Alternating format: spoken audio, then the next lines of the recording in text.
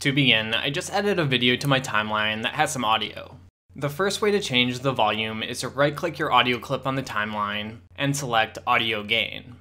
In the pop-up, we're just going to be concerned with these top two options, Set Gain and Adjust Gain. You can think of gain as just another way of saying volume. Starting with Set Gain, let's select its blue value and change it to a negative number to decrease our audio's gain.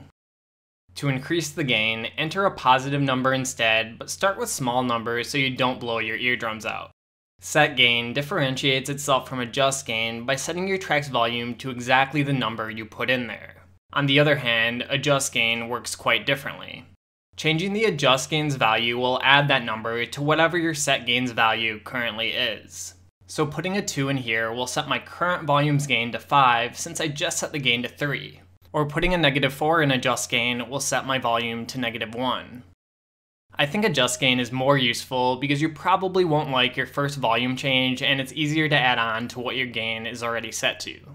Okay, the next way to change your volume is to select your audio clip on the timeline and go over to Effect Controls.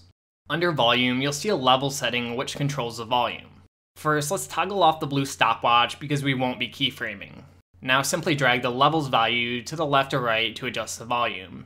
And of course, you can click the levels value and type in a number manually if you want a specific volume. The final way to change your volume in Premiere Pro is to extend your audio track until you see this line going through the middle of it. Now simply drag the line downwards to decrease the volume, or drag it upwards to increase the volume. Okay, and that's all for this tutorial. Thanks for watching and see you next time.